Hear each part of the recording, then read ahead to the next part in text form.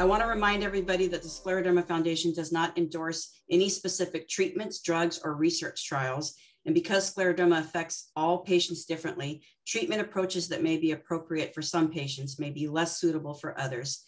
Any treatment decisions should be based on knowledgeable discussions between patients and their clinicians. And now I'd like to introduce our guest, Ed Harris. He is the founder and CEO of the Scleroderma Education Project, which is a nonprofit solely focusing on the systemic forms of scleroderma with a primary mission of education from basic information for patients and family to advanced information that can be useful to clinicians who are not scleroderma specialists. In addition, the Scleroderma Education Project is also advancing research that is focused in better understanding the early stages of the systemic scleroderma disease process with the hope that this might lead to new treatment approaches. So without further ado, please join me in welcoming Ed Harris. Thank you. Let me attempt to share my screen here. Thank you. So thank you all for attending this talk.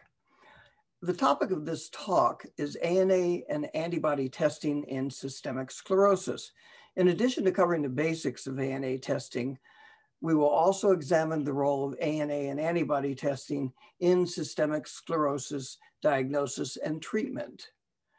When this talk is posted on YouTube, there will be a link to the handout version of the presentation that will include detailed notes that you can refer to later. This is a complex topic, and I suspect that some of this will be a little tricky to understand when you first hear it. So going back to the handout should be helpful. One important disclaimer. Some of the information presented here is US focused and may not be completely applicable in other countries where different testing methods are routinely used. About 7 years ago, I started writing a series of articles about ANA and antibody testing. What led to my doing this was frequently seeing two types of comments in patients' support groups that concerned me. This is the first type of comment. In many cases, when a clinician says something like this, correct diagnosis may be delayed for several years.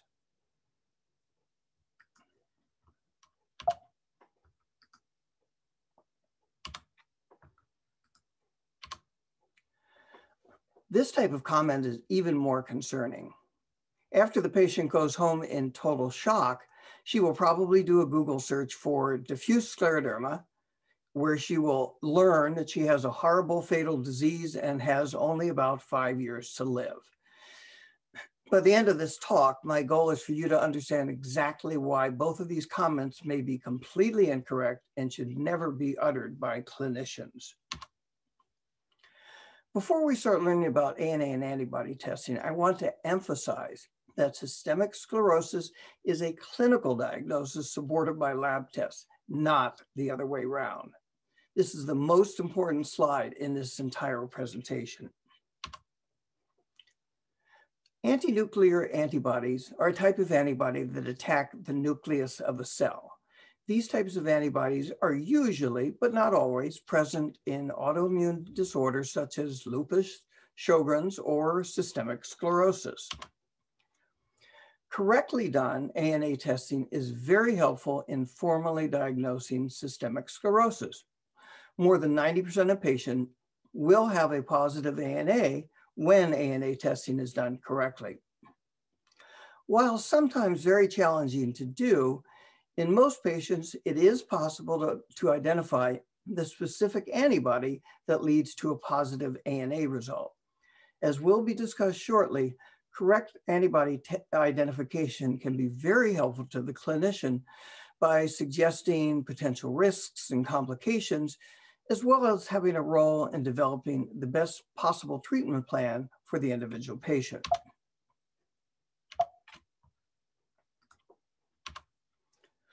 The gold standard method for doing ANA testing is called indirect immunofluorescence and is commonly abbreviated IFA or IIF. It is a time-consuming manual process.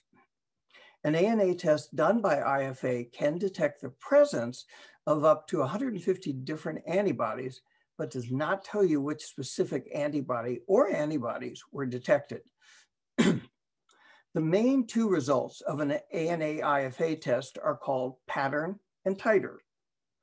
Pattern is the way the antibodies appear on a slide, and titer is a measure of the level of antibodies in the blood. The higher the titer, the higher the likelihood that the result is significant. This is in part because a significant number of people in the general population, especially older people, have low positive ANA titers that do not appear to be associated with any disease. The titer number indicates the degree to which the patient's blood sample can be diluted and still produce recognizable staining. In the US, initial testing is typically done with a dilution of 40:1 and is written as a two-part number such as 1:40. If no staining pattern is visible at this initial 40:1 dilution level, the ANA result is negative. However, if a staining pattern is seen, the dilution is doubled, and the technician again looks for a visible staining pattern. This means that possible ANA titers follow a pattern, always starting at 1:40 and then doubling.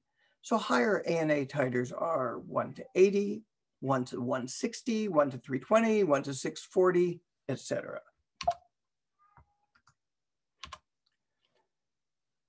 Patients post comments like this all the time in support groups.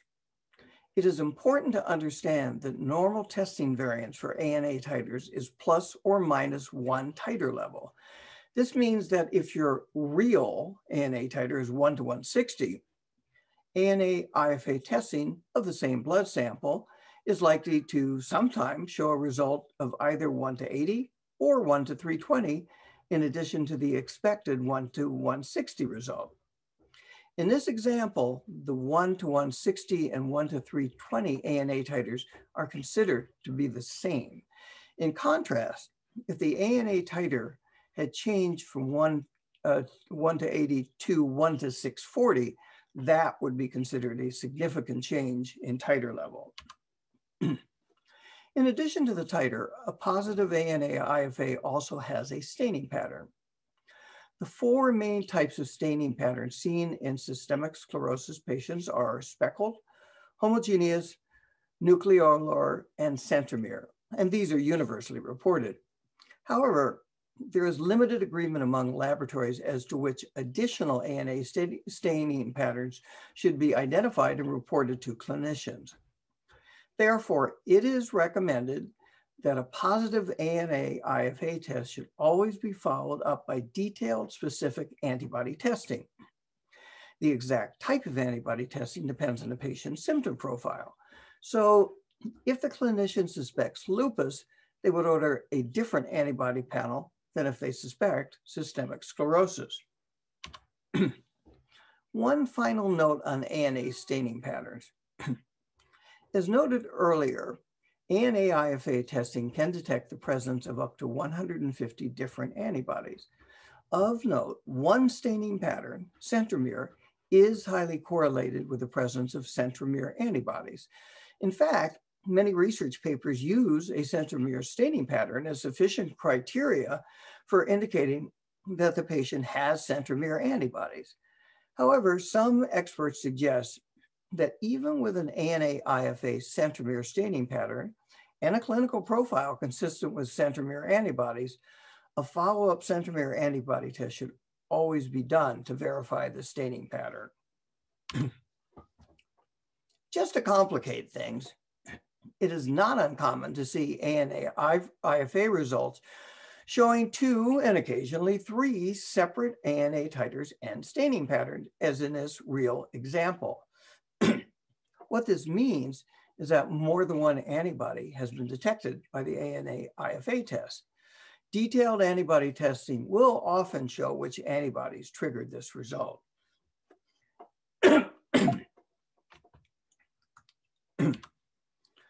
In recent years, the standard method of doing ANA testing has started to change.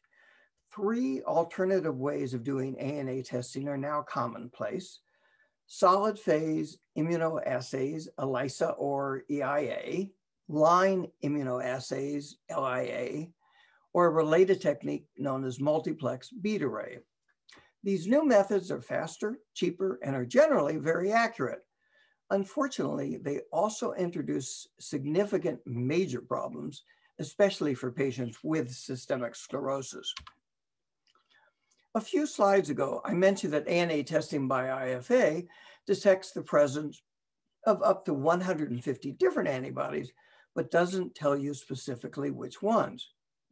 In contrast, ELISA, LIA, and multiplex assays test for a limited number of specific antibodies, typically 12 or fewer. Sorry. If you happen to have one of the antibodies included in the ANA screening panel, the test will reliably detect it.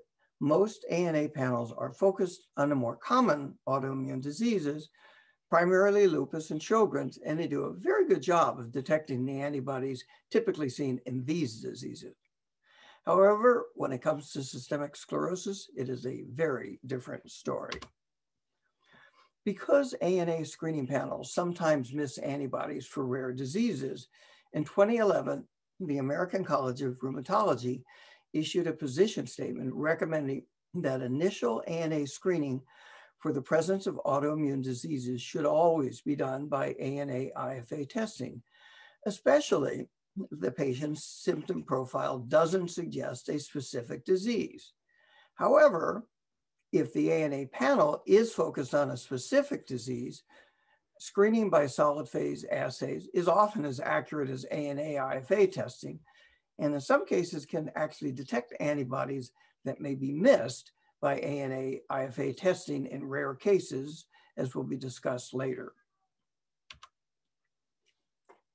So if systemic sclerosis is the suspected diagnosis and ANA IFA testing is positive, detailed antibody testing is the next step. So let's go back 30 years for a moment. In 1990, only two antibodies, SCL70 and centromere, were commonly screened for in cases of suspected systemic sclerosis, although researchers had identified other antibodies that were systemic sclerosis specific, such as RNA polymerase III and U3-RNP. One key difference between patients with SCL70 and centromere antibodies is the degree of skin involvement. SCL70 positive patients tend to have diffuse skin involvement, potentially involving most of the body. In contrast, in patients with centromere antibodies who have skin involvement, the body areas are more limited, typically only affecting the face and lower limbs, hands up to the elbows, feet up to the knees, but not areas like the trunk or upper limbs. A third related disease, mixed connective tissue disease, MCTD, as it's commonly abbreviated, was also identified. MCTD includes many symptoms seen in systemic sclerosis, but also symptoms commonly seen in lupus, rheumatoid arthritis, and myositis. MCTD is associated with U1-RNP antibodies, typically with a very high speckled ANA titer. Fast forward to today. Now, most researchers include about 10 antibodies in the systemic sclerosis family of diseases, and things are much more complicated. Most of the antibodies tend to fit nicely into three general categories: diffuse, limited, or overlap syndrome. But while patients with U3-RNP antibodies tend to develop diffuse skin changes, several studies have shown that this is not universal. And in the case of one of the newer discovered antibodies, U11-U12-RNP, about half the patients have diffuse and half have limited skin changes. Let's look at the antibody prevalence rates in this table. If you just look at the three most common antibodies, centromere, SCL70, and RNA polymerase III, this represents only 60 to 70% of the overall systemic sclerosis patient population. All general ANA screening panels that I'm aware of in the US include SCL70.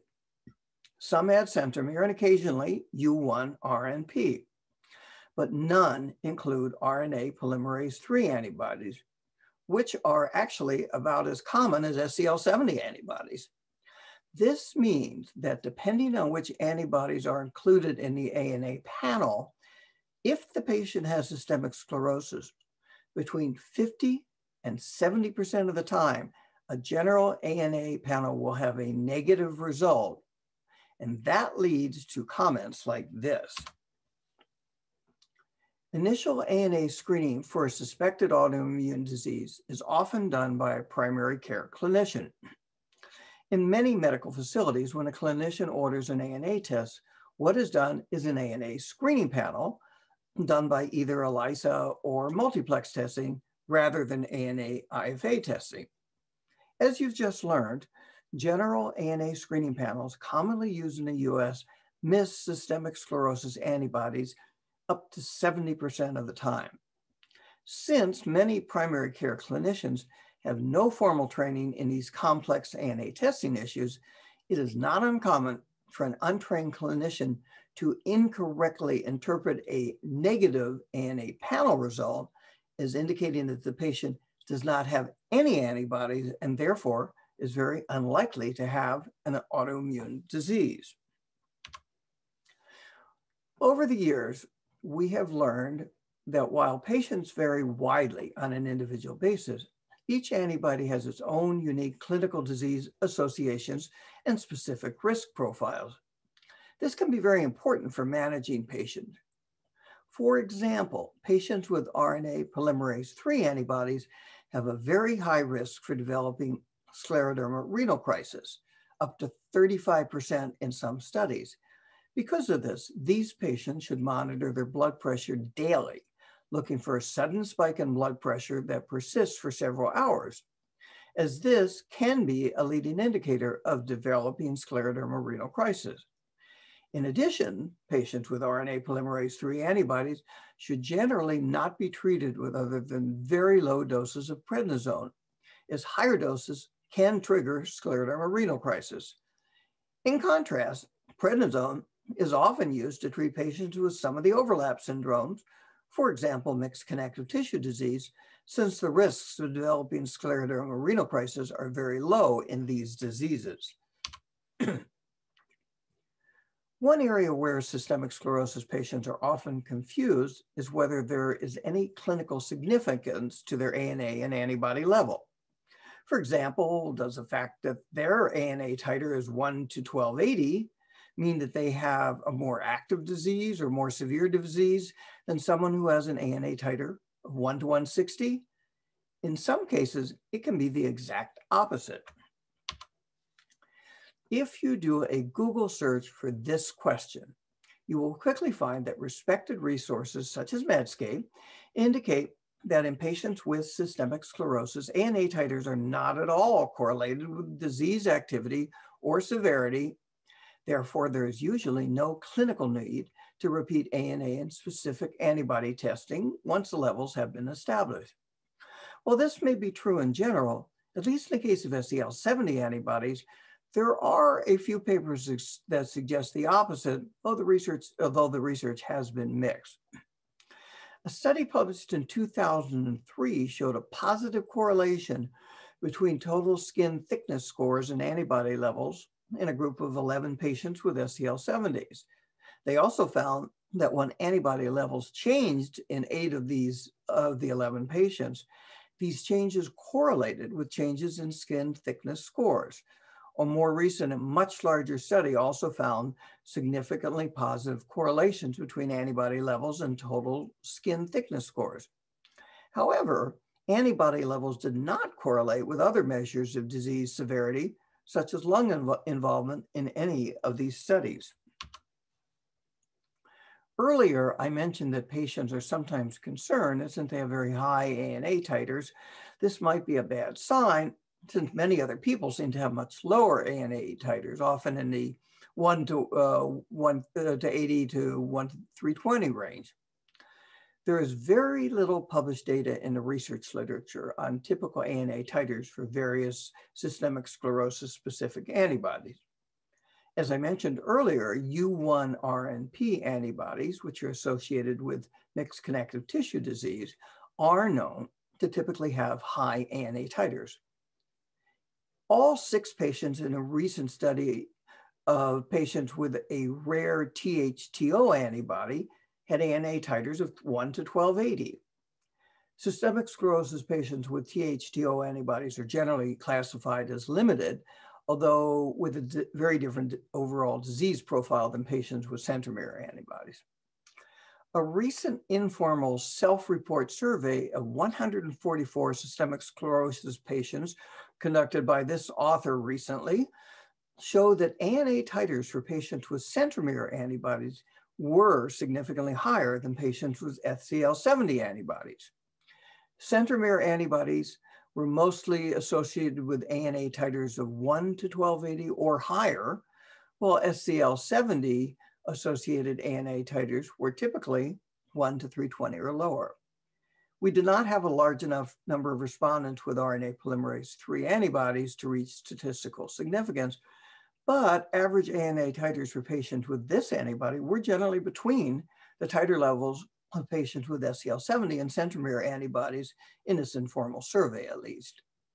The key takeaway here is that while it does appear to be the case that some systemic sclerosis specific antibodies tend to have higher or lower average ANA titers, the variability is very high for all antibodies and generally has little correlation with the disease activity or severity. This is also a common pose. There are a couple of reasons why this can occur. In most cases, it is due to a change in testing method. So let's assume that the earlier ANA test was done by IFA, and you are positive for RNA polymerase III antibodies. If your new doctor reorders an ANA test without specifying ANA IFA, there is a very good chance that a general screening panel will be done by one of the solid phase assays that test for a limited number of antibodies. In this case, the ANA panel result will almost certainly be negative, since it's very unlikely that RNA polymerase III will be included in that panel. While less frequent than a change in testing methods, in some cases, this can also occur with a very low positive ANA titer, such as 1 to 40. Some labs use a 1 to 40 cutoff for a low positive, and others a 1 to 80 cutoff. In Europe, I will often see 1 to 160 as a cutoff. If your previous ANA titer was 1 to 40, and you retest at a lab with a 1 to 80 cutoff, and again have the same 1 to 40 titer, the new lab would report this as a negative result.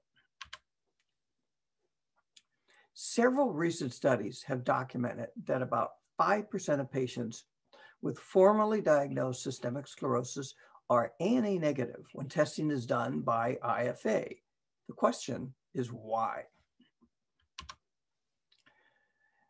A 2013 paper indicates that while rare, patients with KU, PMSEL, and even RNA polymerase III antibodies can sometimes be ANA IFA negative. When this occurs, retesting at a different lab that uses a different ANA IFA testing kit often would yield a positive ANA IFA result. RUVBL1/2 antibodies are a newly identified systemic sclerosis specific antibody that are present in about 2% of systemic sclerosis patients. It is classified as an overlap syndrome antibody. A recent paper noted that RUVBL1/2 antibodies can be ANA IFA negative. Other rare antibodies, such as U11, U12 RNP, can also be ANA IFA negative. Another newly identified systemic sclerosis specific antibody, abbreviated ELF2B, is actually not an anti-nuclear antibody, but rather an anti-cytoplasmic antibody. Anti-cytoplasmic antibodies do not attack the nucleus of a cell. And while these are detectable in an ANA IFA test, some labs do not report cytoplasmic staining patterns. It is important to note that currently not all researchers accept ELF2B as a systemic sclerosis specific antibody. Also, there is no published data as to what the overall prevalence rate is for this antibody, although a 2018 study found that 7 out of 128 ANA-IFA negative patients with a formal systemic sclerosis diagnosis had ELF2B antibodies. A false positive lab result means that the test result is positive when it should have been negative. While there are occasionally false positive or false negative testing issues with many lab tests, according to recent research, SCL70 antibody testing appears to have a major problem with false positive results. Historically, SCL70 antibody testing was mostly done by a technique called double immunodiffusion, usually abbreviated ID. This is considered to be the most reliable SCL70 antibody testing method. However, ID testing is time-consuming and expensive. Because of this, almost all labs have switched to testing for SCL70 antibodies using one of the solid phase assays such as ELISA, multiplex, or LIA. While SCL70 antibodies are considered to be highly specific to systemic sclerosis, a number of studies have documented that patients without a clear diagnosis of systemic sclerosis often test positive for SCL70 antibodies when testing is done by either ELISA or multiplex testing. This is sometimes seen in patients with a diagnosis of lupus. Notably, almost all of the positive SCL70 results in lupus patients are low positive. Some clinicians who are aware of the SCL70 false positive problem order repeat testing at the same lab, thinking that this is just a testing precision issue. Unfortunately, this does not appear to be the case, and repeat testing at the same lab is likely to continue to yield false positive results. Two recent papers have shed much more light on this important topic. A 2018 paper compared SCL70 testing on a group of 129 patients by 3 different testing methods: multiplex, ELISA, and immunodiffusion. All of the patients in this group were positive by multiplex testing, but only 26% had a formal diagnosis of systemic sclerosis. When ELISA testing was added, only 51 patients were positive by both methods, and out of these 51, 45% had a formal systemic sclerosis diagnosis. When the ID testing was added to the ELISA testing, only 21 out of the original 129 patients were positive by all 3 methods. But more important, more than 90% of this group were formally diagnosed with systemic sclerosis, suggesting that ID testing is significantly more specific clinically than either of the other 2 testing methods. One interesting finding was that ELISA results that were 5 times higher than the normal range cutoff were highly correlated with a formal diagnosis of systemic sclerosis.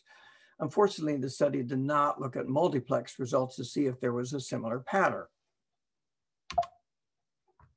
A second recent study looked at 46 patients who tested positive for SCL70 antibodies by multiplex testing and correlated the value of the test result against a formal diagnosis of systemic sclerosis. Out of the 46 patients with a positive multiplex SCL70 antibody result, only 17, that's 37%, had a formal diagnosis of systemic sclerosis. More importantly, only highly elevated results were significantly correlated with the diagnosis. This is about 5 times the normal range cutoffs, similar to the findings in the study that I just mentioned. So if you look at both studies and just consider multiplex testing, between 63 and 75% of patients who were positive by multiplex testing were negative by the gold standard ID testing method. This suggests that the false positive SCL70 testing problem appears to be very common in routine clinical practice. However, it is also important to point out that since longitudinal follow-up studies have not been done, there's no way to know if some of these patients will eventually test positive using ID or other similar testing methodologies. So earlier we saw what can happen when a clinician doesn't fully understand ANA testing and interprets a negative ANA screening panel as indicating that the patient does not have an autoimmune disease, let alone systemic sclerosis. This is the other side of the coin.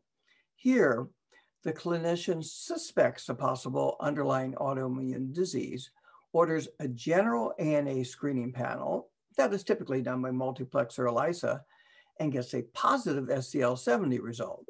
As we just saw, in some cases, this is a false positive 70 result, typically a low positive. Unfortunately, many untrained clinicians believe that a positive antibody test means that the patient has systemic sclerosis, frequently leading to comments like this. We will learn about the role of ANA and antibody testing in diagnosing systemic sclerosis in the final part of this presentation. There are a number of different ways to determine if an SCL70 result is likely to be a false positive.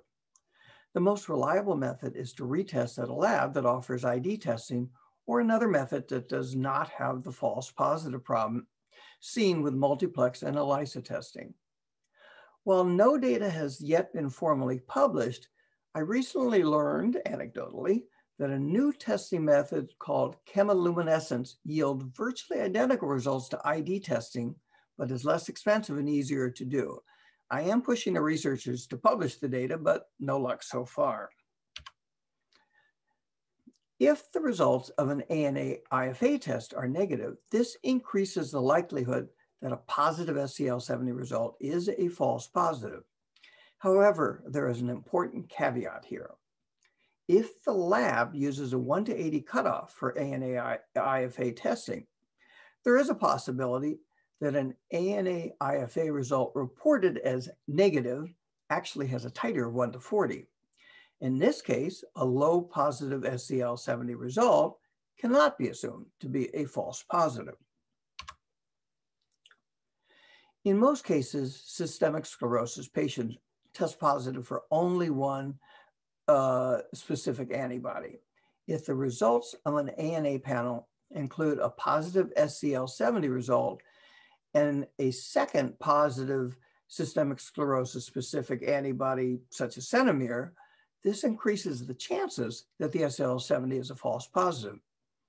Interestingly, a few years ago, one major testing lab included a note on reports that showed more than one systemic sclerosis specific antibody, stating that this was a rare occurrence and that the SCL70 was likely a false positive. While this is not a completely reliable method, retesting SCL70 at a different lab that uses a different testing method can sometimes be very helpful. If one of the two tests is negative, this strongly suggests that the positive result was a false positive. However, it is entirely possible to have a second false positive, as we saw in the paper I mentioned just a little while ago. So formally diagnosing a patient with systemic sclerosis is often very challenging, even for an experienced systemic sclerosis specialist. In the final part of this talk, I want to briefly discuss the role of ANA and antibody testing in clinical diagnosis. In 2013, the American College of Rheumatology and the European League Against Rheumatism approved a new set of classification criteria for systemic sclerosis, replacing the older 1980 criteria. These criteria use a 9-point scale with clear indications as to what signs and symptoms count towards the 9-point total. As you can see in this chart, the 3 most common systemic sclerosis specific antibodies are included: centimere, SCL70, and RNA polymerase III, but none of the rarer ones are included. If you look closely, several common symptoms are also missing from this table. For example, GI symptoms such as reflux, difficulty swallowing, small intestinal bacterial overgrowth. Also, recall that these three common antibodies only account for 60 to 70% of diagnosed systemic sclerosis patients. So why are these common symptoms missing from this chart? It turns out that the abstract for the paper that introduced this new point chart omitted a very important point. And as a result, this chart is often misused by many clinicians who are not systemic sclerosis experts. If you read the actual paper, which in practice few people do, you quickly discover that the intended purpose of this classification chart is for selections of patients for formal research studies, not for formal clinical diagnosis. While the point chart can be used as part of clinical diagnosis, the clinician is supposed to also factor in additional signs and symptoms, for example, GI symptoms, tendon friction rubs, and even very specific symptoms such as scleroderma renal crisis. So to bring us back to the main topic of this talk, ANA and antibodies in systemic sclerosis, consider a patient who has Raynaud's, puffy fingers, abnormal nail fold, capillaries, reflux, joint pain, and severe fatigue, but has a rare antibody such as U3RNP instead of one of the three antibodies included in the chart. Despite having many systemic sclerosis specific symptoms and an antibody that is disease specific, they only would have a total of 7 points on this chart. A systemic sclerosis specialist would almost certainly diagnose a patient with systemic sclerosis given all of these signs and symptoms. Unfortunately, in practice, many untrained clinicians rigidly look for a total of 9 points and if not there, refuse to formally diagnose the patient with systemic sclerosis, often giving the patient a tentative diagnosis such as undifferentiated connective tissue disease. This often leads to significant delays in correctly diagnosing a patient with systemic sclerosis, potentially delaying treatments that could slow down the course of the disease and failing to appropriately monitor for potential risk factors when following the patient clinically. To end this presentation, we return to our key slide. I hope you now have a better understanding of why I still consider this to be the most important slide in today's presentation. I would like to formally thank Drs. Marvin Fritzler, Alan Metzger, Alan Bridges, and John Weiss for their invaluable contributions by reviewing and greatly improving these slides. Thank you.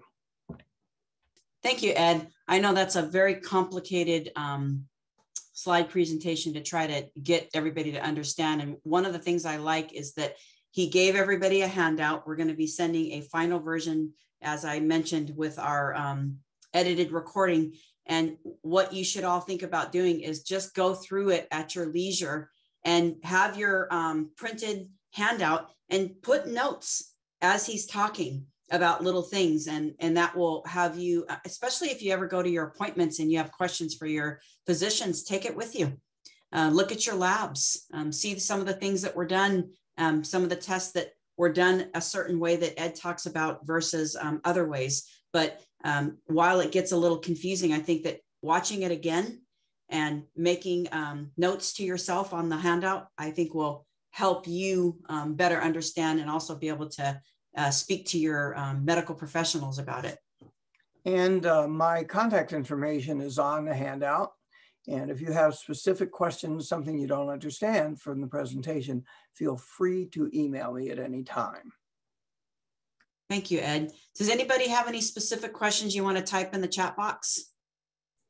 Lucy says, when I was first diagnosed in 1987, I had a positive ANA. Can you see that, Ed? 1 in 5,000? I'm not seeing, let's see, 5120, I would guess. I don't have I'm not seeing the notes or the chat. Let me see if I can bring them up. Okay, got it. Yeah, there we go. Is that heard of? Oh yeah. Yeah.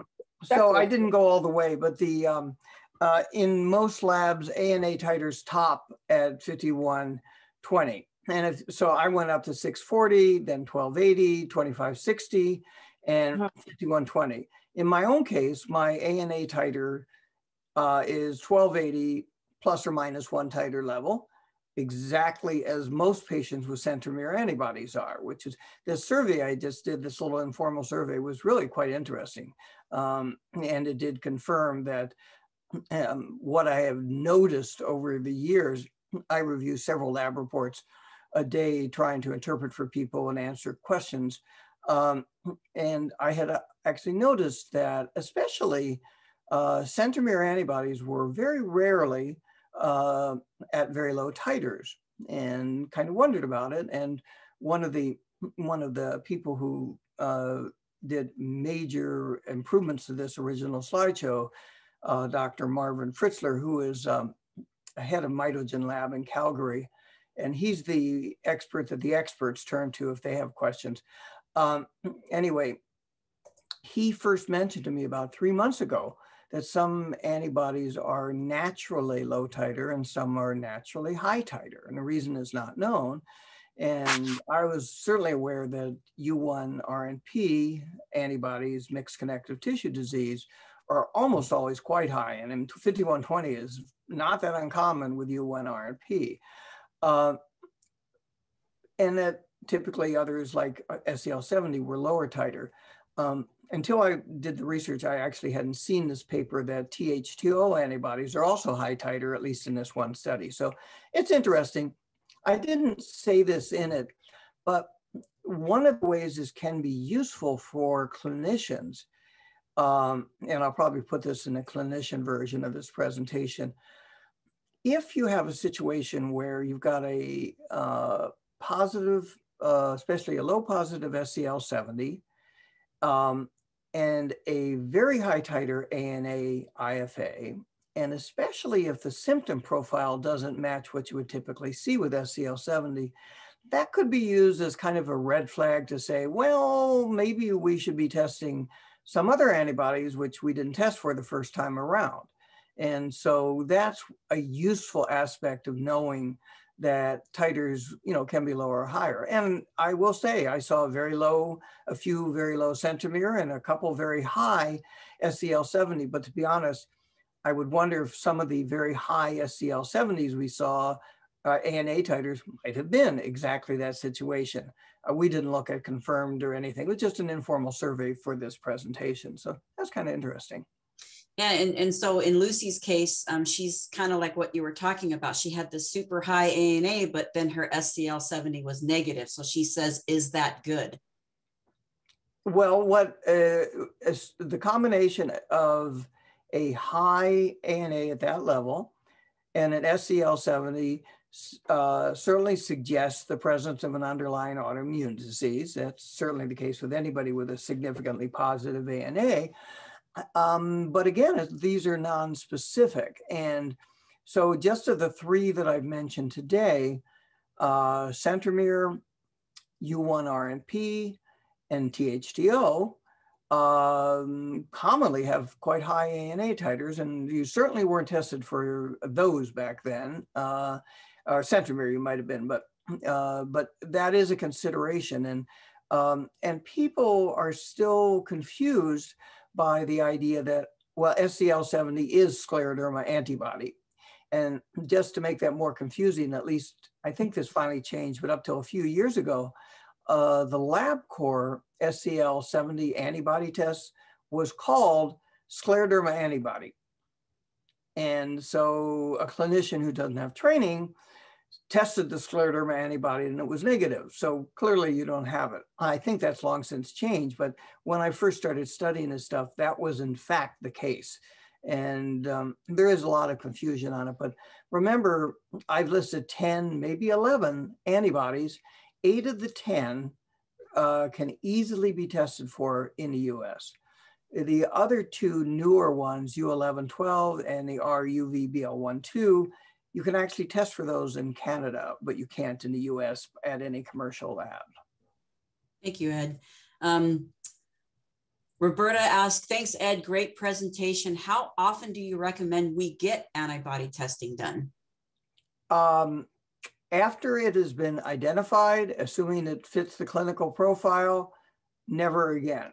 In fact, one of the things I just did myself 2 years ago, out of curiosity, I said, I haven't had ANA or antibody testing in 25 years, just curious to see if it's changed.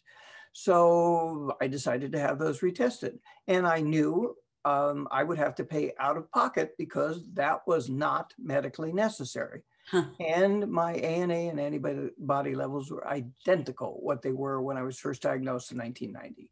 And that is mostly the case. One paper I didn't talk about, it was in an earlier draft, it was kind of interesting. Some research has been done following what happens to ANA levels and antibody levels in patients who have autologous stem cell transplants, where in cases where that's successful, theoretically may actually be a complete cure. And what happens, it takes a little bit, but ANA titers do drop quite a bit, but they don't go away. And often when patients relapse, they'll see the titers go back up to where they were in the baseline. That was getting a little esoteric for this talk, so I left it out. But yeah, the SCL70 is the only one where there may in fact be some correlation, but it's important to think about the fact that if it doesn't make a difference clinically in how you are being treated, there really is no reason to retest once you have solid, believable results.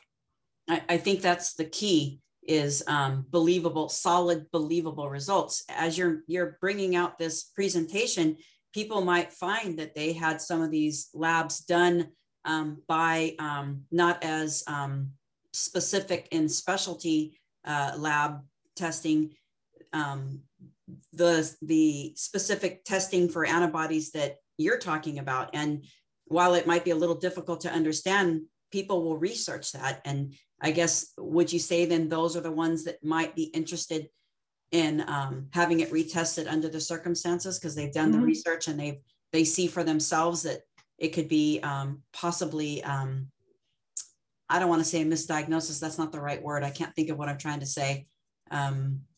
Well, it's important to remember that in many, many, many cases, but not all, just because the SCL70 is a false positive doesn't mean you don't have systemic sclerosis. In most cases, it just means you haven't identified the antibody yet. And there are certainly the cases in which I cited here of the general screening panel, which randomly comes up with a false positive SCL70. And the doctor, I reviewed a lab report 2 weeks ago for a patient where the doctor literally said, you have, the only thing that they had was a low positive SCL70, and the patient was told, you have diffuse scleroderma. And I calmed her down pretty quickly, and I'm sure she went back with a little more armed for better testing. But these examples I see all the time. Agree. So the question, I'll go over this first. When monitoring blood pressure for spike with RNA-P3, how much of a spike is considered significant enough to contact doctor or ER? Okay, I can answer that one. There was a very good talk, and I can't remember who gave it 3 years ago at the annual conference, which I followed up with some other discussions with other people. And basically, what I got was, let's assume you are monitoring on a daily basis, which actually a lot of patients now do, and more doctors are telling patients to do this, I'm pleased to see. If you monitor every day, the same time of day and conditions is the best way to get a clear baseline. If you do that and you see a sudden spike of 30 or more points on the first measure, it's called systolic, that's enough for you to go into let's see what's going on 4 or 5 hours later mode. Interestingly, in the conference before that, one of the doctors said, check it, wait and check it the next day. I asked that at the conference next year, and this doctor said, no, don't wait till the next day. Do 4 or 5 hours later. If it is still at that level, And it's most of the time, both numbers will be up, but I actually play bassoon in a community orchestra, and it's a medical school orchestra, and the player next to me happens to be head of renal at UW. And I asked him about this, and he said, you really can just look at the first number because the second will typically follow. So if you see a sudden spike, 30 points or more, and 4 or 5 hours later, it has not changed, he said, call your doctor or what clinic or whatever, even if it's a holiday weekend. This is not one where you wait a few days, because a few days later, you may be in danger of losing your kidneys. It is called scleroderma renal crisis for a reason. Yes. Thank you, Ed. Bonnie says, thank you, Ed. I'm a support group leader and would like to hear your best advice for us to give a patient newly diagnosed at a non-specialist office and confused by his or her test. So any of you who follow my posts in any of the dozen or so Facebook groups I'm in, the first thing I always do, and most group leaders do exactly the same thing, is say, your best option as soon as systemic sclerosis is even suspected, either based on symptom profile or preliminary lab tests, is to get a referral to a scleroderma specialist. And often people will note they're not near a specialist. And the first thing to note is that if you go to the Scleroderma Foundation website, scleroderma.org, they have a list of scleroderma centers around the country, and that's where I send people. What a lot of people end up doing if they're not really near, they may, once they can get a referral, if it's needed, they may arrange for a one-time visit to a specialist. That specialist will then coordinate with your general rheumatologist on your care. This is a very, very common treatment approach that a lot of people use. And one of the things I'm going to do here is I am going to defend the ignorance of your general rheumatologist. So if you think of it this way, I haven't crunched the numbers lately, but if you think about it, the number of systemic sclerosis patients a typical general rheumatologist probably encounters in their entire career, that is a very small number. Because of this, a general rheumatologist really shouldn't be spending any of their valuable continuing education learning about systemic sclerosis. They should be spending it learning about lupus, rheumatoid arthritis, Sjogren's, all the things they routinely deal with. However, what they should also do is acknowledge they don't have the expertise and refer you to a specialist. So that's your best option. Thank you, Ed. Wanda asked, I had an RNA polymerase III IgG AV test, which was negative, was 20. Negative is less than 20. Do you suggest I repeat this test in the future? If you have a negative antibody test, the only circumstance where you would want to retest might be if you're in a situation where it appears that you're early in the disease. Let me give you an example.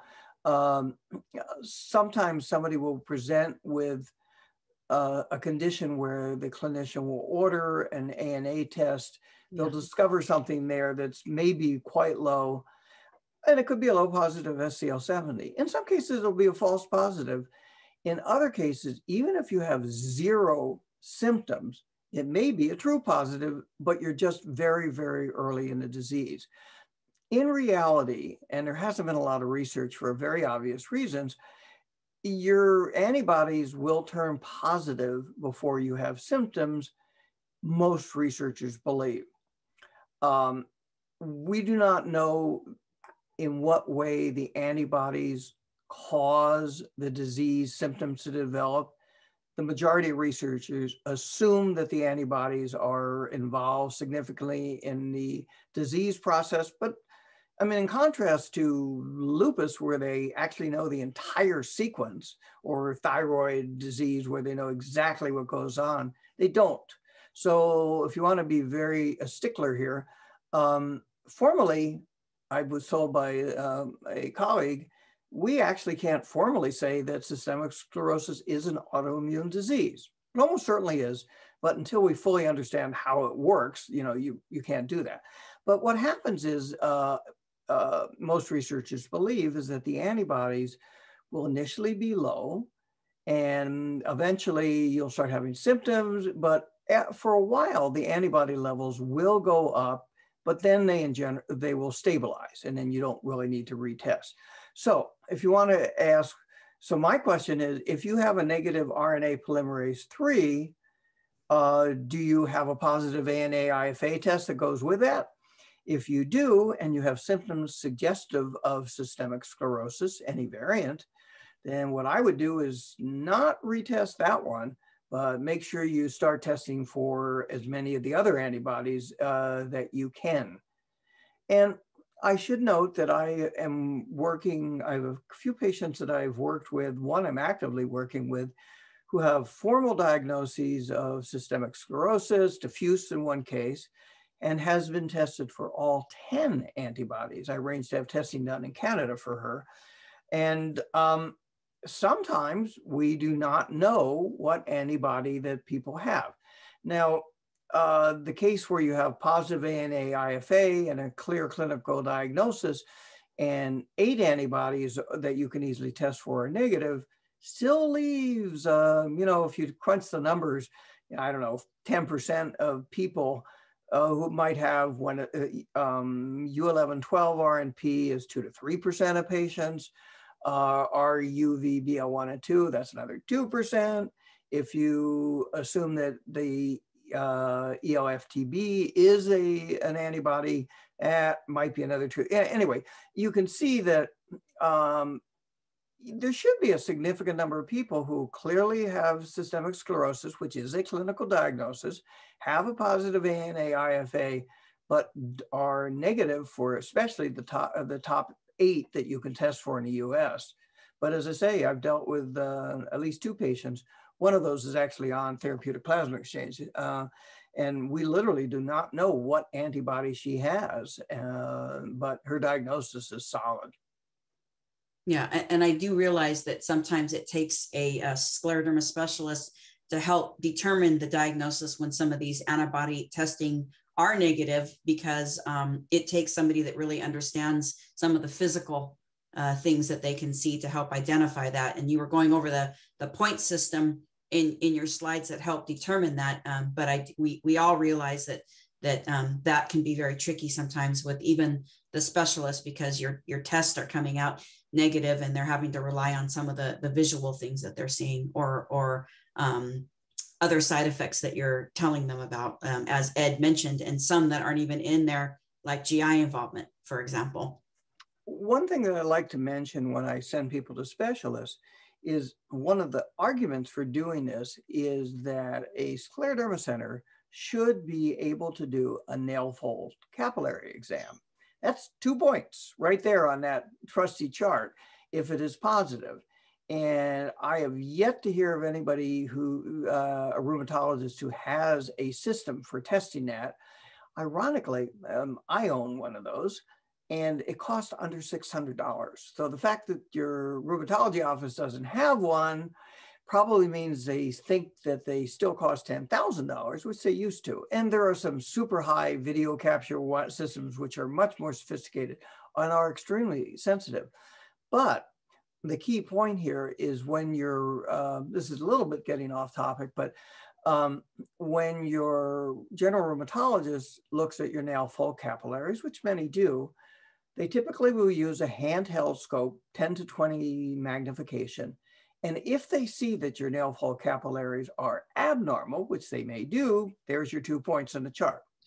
On the other hand, if they don't see anything abnormal, all they can say is, I don't see anything abnormal, but I don't have high enough magnification to declare that your capillaries are normal. And this is important.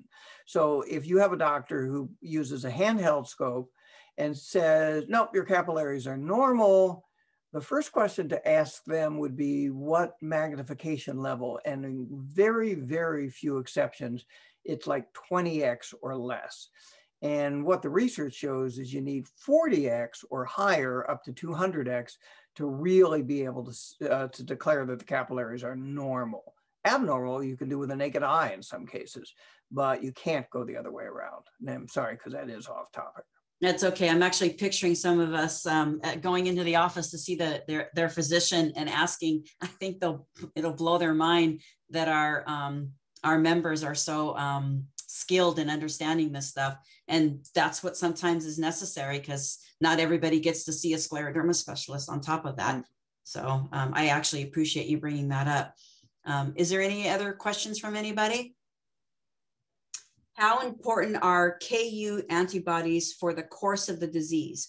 I have high positive KU, but they are tested without titer nowadays, just positive or negative. Yeah, that's an interesting question. It's not the first time I've heard that. So KU antibodies are one of the rare antibodies in the systemic sclerosis family of diseases. It is associated with one of the overlap syndrome. And actually KU is included routinely in, people are complaining of muscle issues, they do what are called myositis panels, and KU is always included in that.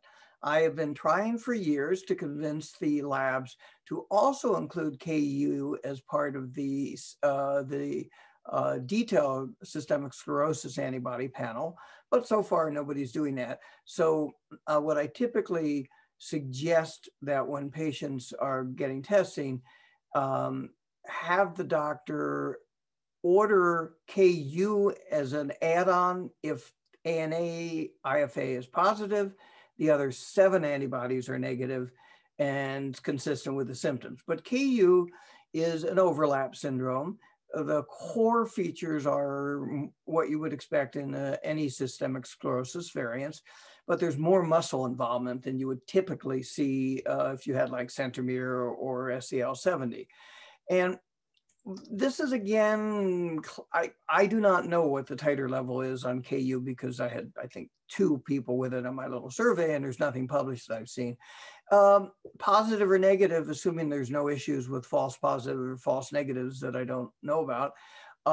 If you're positive, that's all that's relevant. And again, out of these 10 antibodies, it's rare, it's like under 2% have more than one, for real, have more than one antibody. And the SCL70 false positive issue, of course, confuses things. But so if you have KU, the odds are very good you won't have any of the other 9.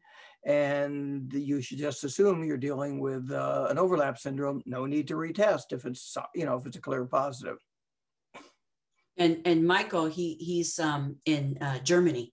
So we were talking a little bit how some tests are different in other places. Could that also play a role with what you're mentioning? Well, yeah, back again, one of the key reviewers here is in Canada, and Mitogen Labs, and the head of Mitogen Labs in Calgary. And they, aside from offering the U1112 and RUVBL1 and 2, use some very advanced assays to do some of their testing.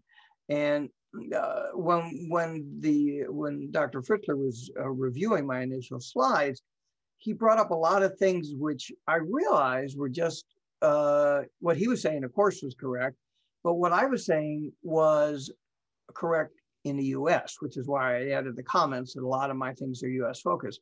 When I look at antibody results from Europe and Australia, I actually find a titer of 1 to 160 is the common cutoff in many of these places. So anything I said where you get like gray areas where, I like to use air quotes for your ANA IFA was negative, because if your cutoff is 160 and you have a 140 titer, 1 to 40 titer or 1 to 80 titer, those are labeled as negative. But once you're in the 180 camp, especially, at least in the US, most people will consider that highly suspicious of being legitimately positive. Now, I mentioned that if you go grab a bunch of especially geriatric patients off the street after they quit protesting, you would and do ANA testing, you'd discover that a significant portion, I can't remember the number, like 10% or more, would have a titer of 1 to 40.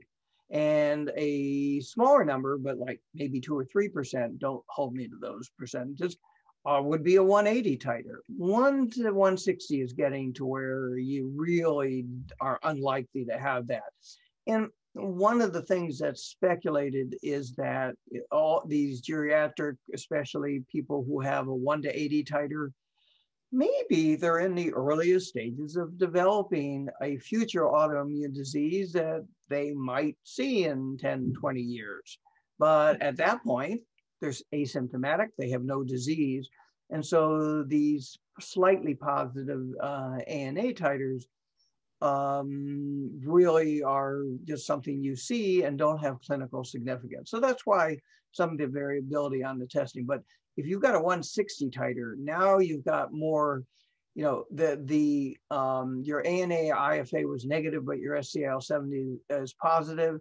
That little test for seeing that your SCL70 is probably a false positive gets much weaker, because I saw a fair number of 1 to 80 legitimate titers when I was doing my little survey for SCL70.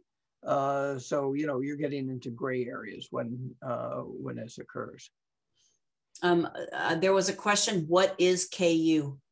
Well, it's just these antibodies I literally do not have any idea what KU stands for. I can certainly find out with a quick Google search, which is what I would do too. And you'll discover it has something to do with some part of the nucleus of the cell. I mean, the minute you start getting into this area, things get really esoteric really quickly. Yeah, but it is just the name of an antibody associated with one of the overlap syndromes. The other sort of similar, not totally clinically, but sort of similar, is called PM-SCL. The PM stands for polymyositis. And that is an antibody that also has overlap of a lot of systemic sclerosis symptoms and more myositis, muscle involvement. So and I cannot for the life of me remember the fine details on what's different between KU and PMSCL in general. They're both considered on average, certainly less severe than patients with diffuse antibodies and things like that.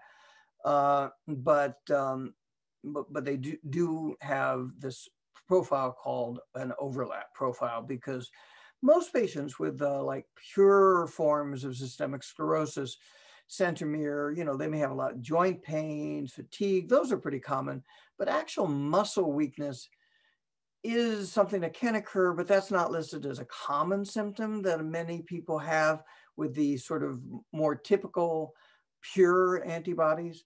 When you get at the overlap syndromes, you definitely see more muscle involvement. Yeah, I was just going to say that. That's why they do these tests to confirm these overlaps, because a lot of times we see different forms of myositis in scleroderma patients, which leads to my next question. What is on the myositis panel? That will vary from lab to lab, and I do not have expertise in screening for myositis, so I won't answer that other than to say, if you go to LabCorp and Quest, which are the two main lab chains in the US, do a search on their website. They'll have something called a test catalog, and do a search for myositis panel. That will very quickly, you will find a list of what antibodies are included. KU will be, PMSCL typically will be, and there will be some other antibodies that I have no clue what they are about. My focus and expertise is very narrow, and I do not have expertise in the myositis family, which is separate myositis family of diseases. So I don't comment outside my areas of knowledge. Thank you, Ed. Appreciate that. Any more questions before we finish up?